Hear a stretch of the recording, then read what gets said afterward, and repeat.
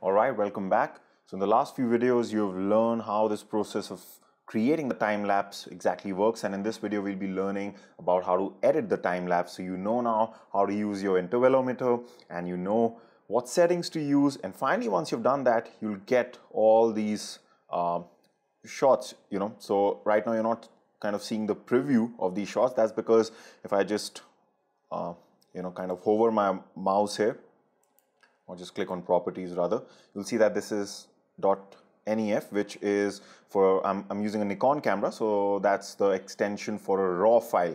So it's advisable to shoot all these images in RAW and not in JPEG. That's because like how we'll be seeing right now, that we'll have to edit these photos in order to get the best out of them. That's why we shoot photos in the first place, like you know now. And when you're editing a RAW image, it's even better than editing a JPEG image. But of course, they kind of take up more space than a JPEG image. So just make sure that you have that enough space when you were shooting. So make sure you formatted your card, it's all empty, and then you do the shooting. But the bottom line is we get all these shots. So I took these 524 shots, and then what you have to do is, so I'm editing them in Lightroom. That's one of the best softwares to do this process. So what I've done is I've just gone, and I've already done this process because this kind of takes a bit of time. So what I've done is I've just opened Lightroom, which is again a software by Adobe, just like Photoshop, and you just go to File and you click on Import Photos and Videos. Then you go to the folder where all your time-lapse shots are kept, and then you just import them, and you can see that I've got all these shots now, and these are all raw files. So now you can see how they look, right? So I can click on any one of them and start editing. We just have to edit mainly one image, and then we'll be syncing that with the rest of the images. So you'll see how easy that is. So I've just got this particular image opened up. This was somewhere in between, and I thought this would be a good shot to edit and sync to the rest of the images. So what we're going to do is we have this one of the images open up out of all the 524 images, and then let's try to get the best out of this image. So the first thing I'm probably going to do is the exposure looks fine. Maybe just add a bit of contrast just to make it slightly pop out. Then I'm just going to slightly reduce the highlight so that we start to see more detail in the sky here, which is, like we discussed before, this is very important, and this is one of the main reasons why we shoot images and not video, because you can see the moment I do that, just see how much of detail and the color in the sky just comes out. This wasn't possible like we saw when we were editing our video. And then this part is slightly darker, so I'm going to just raise the shadows, and you can see that this just makes it look absolutely beautiful. Just the movement of 3 sliders has, completely changed this image from this to this. The next thing I'm going to do is I'm just going to increase the clarity. So once you increase the clarity, what you'll find is that, everything just kind of becomes, well, more clear and sharper. So you can see that this looks fantastic. This was the original. And the moment I do this, and you can see, because we're doing this on a raw image, we're not really losing quality. So you're not getting that bad look that sometimes you can get with a JPEG image, because it doesn't have that much data as a raw image. So, this is looking pretty good. And I'm going to add some vibrance because we had some beautiful colors because of the sunset. All the reds and nice. Of course, you don't want to completely bump it all the way up like this. Then it starts to look slightly unreal. A lot of people do that also. But let's say I'm just going to do it just about this much, and you can keep on going, absolutely make your image however you want it to. But you can see that I think this is absolutely fine. So to just show you the before, this was the before and this is after. So this kind of image is, it pops out way more, and this just looks fantastic. And we've been able to do this because we're just editing a raw image.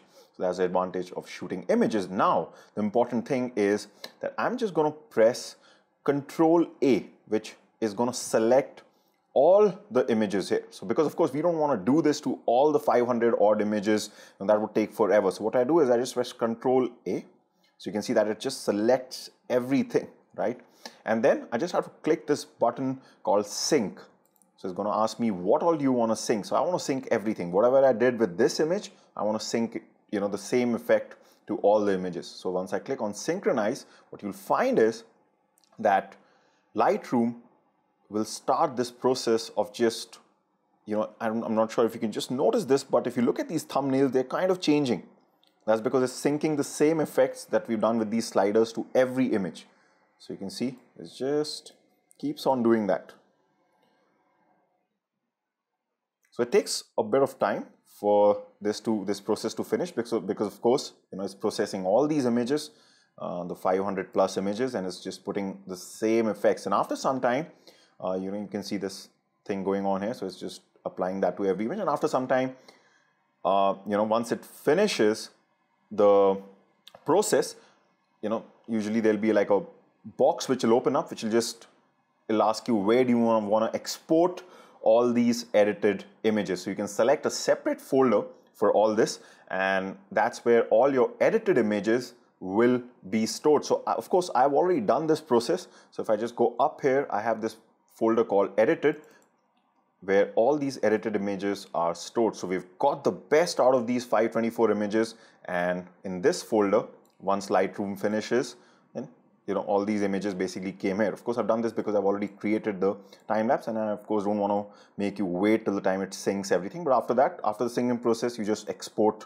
the images, and that process also takes a lot of time. That's another reason why I'm not showing you exactly the export process. Is just very simple to understand. But basically, we've got this folder where now we have all these perfect images ready to go into our video editing software. So next step will be that we'll be putting all these images together in the video editing software, which will ultimately form the time lapse. So what I'm going to do now is that I'm going to go to Premiere Pro.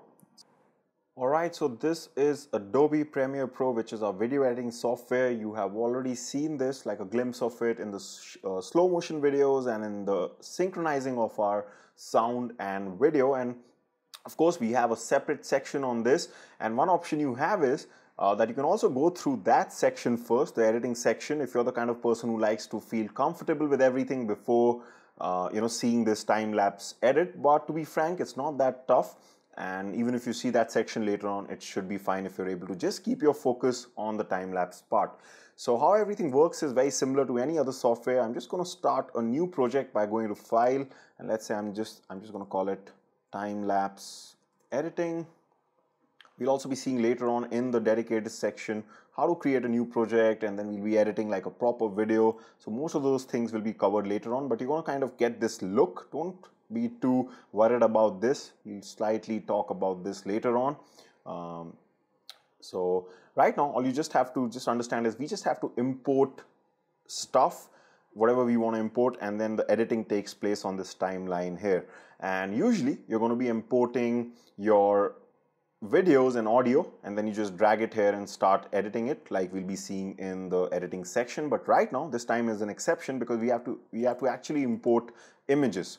So you just have to go to the folder where you exported all the edited images, and then what you do is you don't have to select all the images, though you can do that, but a better option is to just click on the first image here, and then just make sure that this checkbox of image sequence is ticked. So, and then you just click on open. What that will do is, you'll see it here, that Adobe Premiere Pro will just take all those 524 images in this case and just put them as one file, like one after the other, like a video. So you can see from this thumbnail, it's almost, kind of running like a video. Otherwise, you can also import them separately, then you drag them all here and then merge them together. It's just a longer process. So this one is relatively shorter. And then once that is the case, you simply just drag this video, or in this case, the sequence of images, onto this timeline here. And you can see that this is all set to go. I can, just go here. Whoops, I can just go to File and click on Export, and then you can just export this as a video. But you don't want to do that right now because there's just one thing that you'll have to change in this case, which is that if I go to this section which says sequence, or this menu which says sequence, and I click on sequence settings just means that what are the current settings that this video is working at, like what are the settings that Premiere Pro is using for this video. And how it usually works is that when you import a video or an audio, and when you drag that video onto the timeline, Premiere Pro is just simply going to take the settings that video was shot at. For example, usually we've been shooting our videos at 1080p. So it's just going to take in 1920, 1080p and the frame rate that you're shooting. In our case, in this video course, we've been using the 24 frame rate. But in this case, because we are importing these images and dragging on them here, Premiere Pro is taking the resolution as the size of the image. Now we're dealing with raw images from a DSLR which are 6000 by 4000, so it's taking in that. Now we can go ahead and export this at 6000 by 4000 also, but the issue is that it's unnecessarily going to be a huge video. The size is going to be massive because you're literally like exporting a 6K video. So until you're watching this time lapse on a massive screen, it's not going to be of any benefit. So we're going to stick to our standard resolution that we've been working at, which is the 1920 by 1080, which is your 1080p. So I'm just going to change this, and of course the frame rate that we want, we've been usually working at 24 frames rate. So I'm just going to do that, and just notice when I press on OK, what's going to happen here is in the preview window, you can see that this just scales up, right? So this kind of zooms in because the image is much bigger, but right now the resolution that we've selected is much smaller. So what we have to do is, before we can export this as a video, we have to just scale this down. And how you do that is, you select your sequence here by just clicking on it, so it'll get highlighted. Just go to Effect Controls here, and then you have the scale option. We'll again be seeing these things later on in the editing section, so don't worry too much about it. We're basically kind of making this smaller so that it fits in our 1920 by 1080p resolution. That's all we're doing. So I'm just going to click on Scale, and then I'm just going to press the down key and just reduce this number. You can even do just type in the number, but just pressing the down key on the keyboard, and I just have to do this till the time it fits in. So you can see at around 32 it fits in properly, and this, when I export this is going to be a proper video which is going to just run like this, all these images together, and this is going to be at your full HD resolution, which will be just fantastic for us. So the exact process of exporting is covered later on, how we actually export a video. So in the editing section, you'll be seeing how to export a video so that's ready to view, but basically it's very easy. But the point right now is that once you export this, we're going to get our time lapse out of the images that we shot, and this is going to run at 24 frames per second. So each of those 24 images is going to form 1 second of this video, and it's going to run roughly for around 21 seconds. So that's how simple the process of shooting and editing a time lapse is. Do give it a shot. It's a lot of fun. I hope you enjoyed this video. I'm going to see you in the next one. Bye for now.